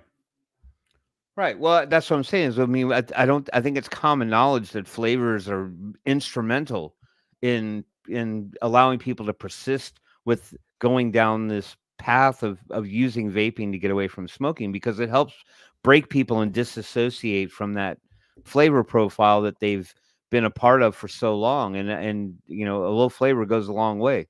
You know what I mean? Because even I experienced that personally. Like I'm somewhere and I'll be outside or somewhere in an environment where there's somebody smoking. And look, I'm not criticizing the person who's choosing to smoke. I'm not in their face like, hey, you should quit. It's not good for you. You should vape. But I'm just saying, but even I am kind of turned off by that smell anymore. Do you know what I mean? Like I smell it and I'm like, God, I'm so glad I don't do that anymore. Because you think about all the consequences of that same smell and like how it gets on you. And it's on your clothes, and it's in your car, and it's in your house, and it's on your couch, and it's in your mouth, and all that stuff. And it just you feel a sense of accomplishment, And I just don't think I would have been nearly as successful on a tobacco flavored vape as I was since flavors were more prevalent and available. But I think I've also redoubled my efforts not to shame or point out or do anything. As a matter of fact, the opposite, because I think for I guess for a long time I didn't care if anybody was ostracizing me as a smoker. Let's just say now at a certain age I see just how really awful it is on many different, but on a I guess there is very little humanity and decency in the world just to start, but none receive less than your average cigarette smoker. Right. I mean, let's just say, people, top 10 most wanted, whatever, FBI, they're receiving, the benefit of the doubt, whereas your average smoker just trying to find a place that permits smoking, they're not getting as much respect, I don't think. No, I agree. So I'm trying, at the very least, not to add to that problem. Right. The freedom to obtain vapes and common fruit and beverage flavors found in every consumable good on the market is not just an issue of personal preference. The adult market's rejection of faux tobacco and artificial cigarette flavors is so comprehensive that cigarette sales increase in areas with flavor bans. Truth. I'm not going to get, this is very difficult to see. The graphics they included on their site are very kind of blurry. It's just more or less a chart. It looks like kind of like a flow chart. Comparison against vape and cigarette sales data over 4 weeks intervals from January 2018 through March 2023, a period during which flavor restrictions went from affecting 1.3% of the U.S. population to affecting 38%. Data collected from ordinary brick and mortar establishments like gas stations, groceries, and convenience stores. For every 0.7 milliliter of e-cigarette e-liquid that goes unsold due to flavor restrictions, 15 additional traditional cigarettes are sold. It's almost like a rap verse. Of the increase in cigarette sales, 71% were non-menthol cigarettes, suggesting that restrictions on menthol cigarettes would not substantially reduce sales. E-cigarette flavor restrictions in place for a year or longer yielded 20% increase in sales of cigarette brands disproportionately used by underage smokers. So, I mean, we knew that was coming. You're going to take it away. People are just going to go right back to cigarettes, so that's what they're going to buy if that's the only thing available. What to vaping abstinence lobbyists is simply a let them eat cake situation for adults vapors to deal with and suffer through is in fact a brewing health crisis that directly benefits the tobacco industry in terms of both increased cigarette sales and the fact that only their simulated tobacco e-liquids have received the FDA's stamp of approval. That the tobacco industry's vaping products are also vastly more expensive than their independent rivals surely plays a role in the increase in cigarette sales as well. Well, we always said that was going to be a problem. If you're going to out-tax or make the safer alternative more expensive, people are going to go for the cheaper option. And especially in today's socioeconomic environment, people are having to become more cost conscious, and not buying those items that are costing them more, cutting back. So probably driving people back to cigarettes, as an unintended consequence. Or an intended consequence, I should say. The table below compares the cost per milliliter for big tobacco e-cigarettes and popular disposable vapes. Note that the most popular tobacco industry vape, the Vuse Alto, has no more authorization to be on the market than the disposable vapes to which it is being compared. So this is cost per milliliter. Vuse Alto Pod, the manufacturer's recommended price $24.99, 7.2 milliliter, cost per milliliter $3.47. So if we step back from the menthol issue just for a second, this is a very important study. Alex Lieber and Mike Pesco co-authored, at least, and they did research on top of, I believe it was current but older research, so they could extrapolate, the consequences of banning, vapors, pods, certain types of vapes because of flavor bans, all kind of stuff. And they came out to, it was somewhere around, for every pod, something like 14 additional cigarettes are sold for every pod that is taken off the market due to flavor restrictions, which is kind of mind blowing on every level. It is. Yeah. I mean, it's just bad news. I mean, I don't like, I don't understand their line of thinking, but obviously we have to give some credit to the fact that big tobacco's in their back pocket. So they're just sort of, appeasing the master, so to speak. But Tim, think about it this way. They want to ban menthol, create new criminals for absolutely no reason. There's nothing to gain here. Yeah. There's an illicit market just waiting to happen. You're not helping people, and you're certainly not getting racial justice for people who don't even know what the hell you're talking about. So what you're doing, you're creating an illicit market, and that which was not crime before is now criminal. Right. Yeah.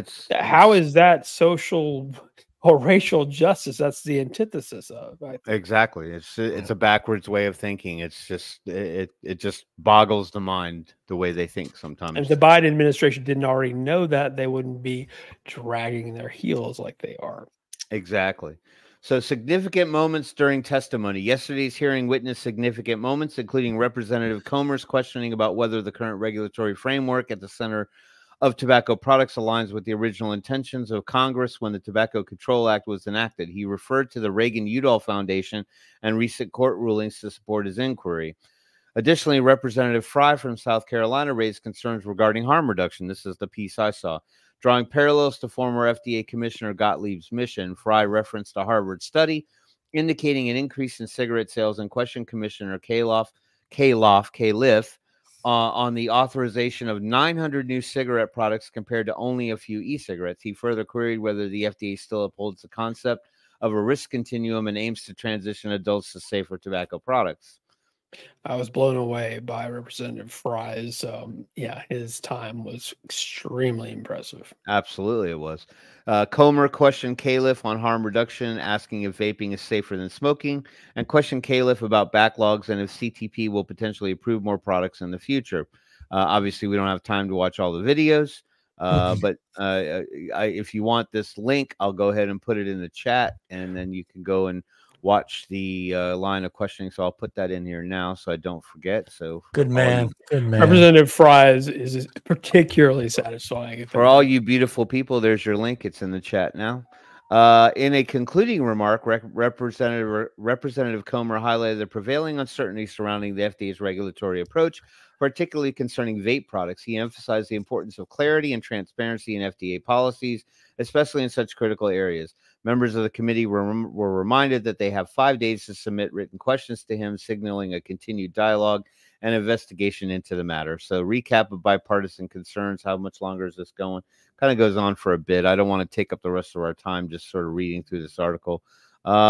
Here's kind of some of the stuff that Commissioner Califf, let's kind of touch on these a little bit. That's the FDA's vaping scheme, the FDA's perceived reactivity and feeling of being overwhelmed and managed. Well, boo-hoo, too many applications. Delays in reviewing tobacco product applications, failure to meet statutory review periods. Yeah, they kind of fumbled the ball quite a bit, moved goalposts too.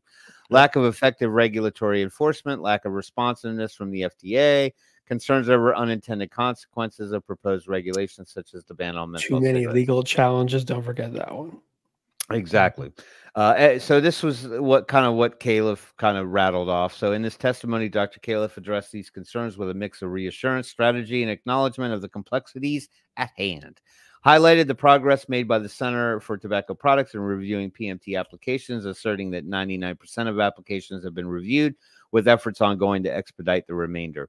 Well, I mean, how many is that left at 1%? 1%. Yeah.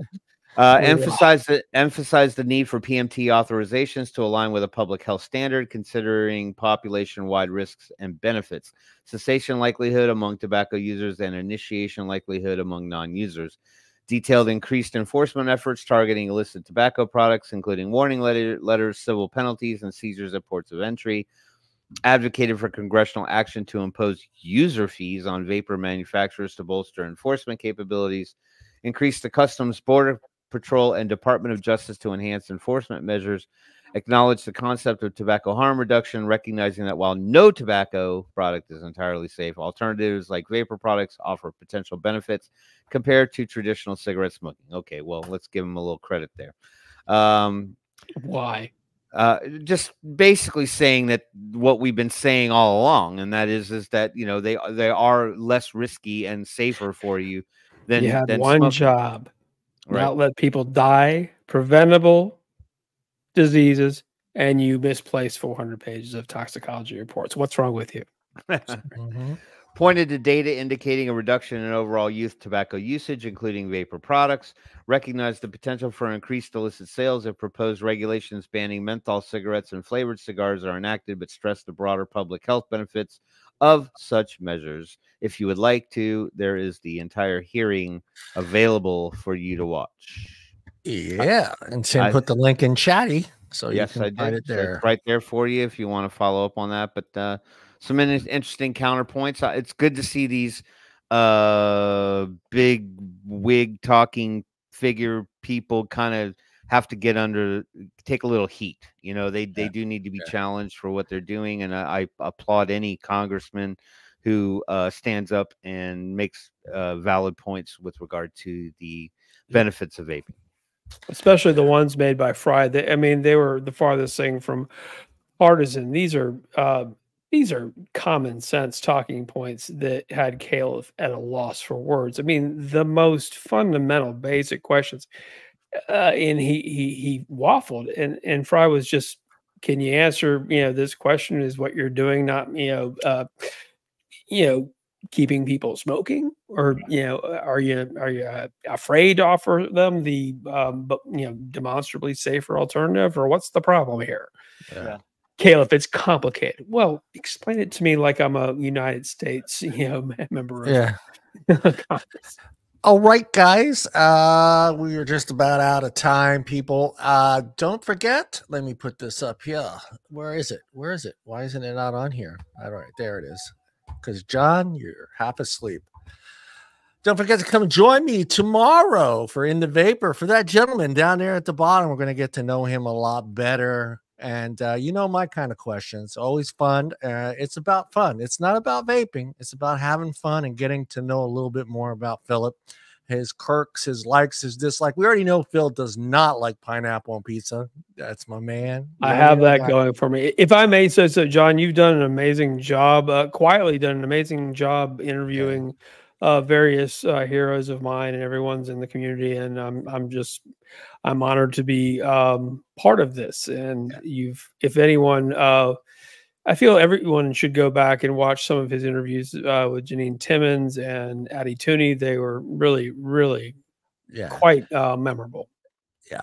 And Jason Vapes is next on the list after Phillip. He will be on the, I think it's the 25th, but Phillip tomorrow in the hot seat. Phillip. I'm just going to come on in, have on my tie. I'm not going to bother taking it off. You can poke fun if you must. No, I have actually added a new one because I wanted to know a little bit more. So I'm going to give you a heads up. I want to know a little bit more about Phillip and his ASU days. So I want to know a little bit more about it. So get ready for one of those questions of Phillip walking around campus in Arizona. What was Phillip up to? We'll get into that one too.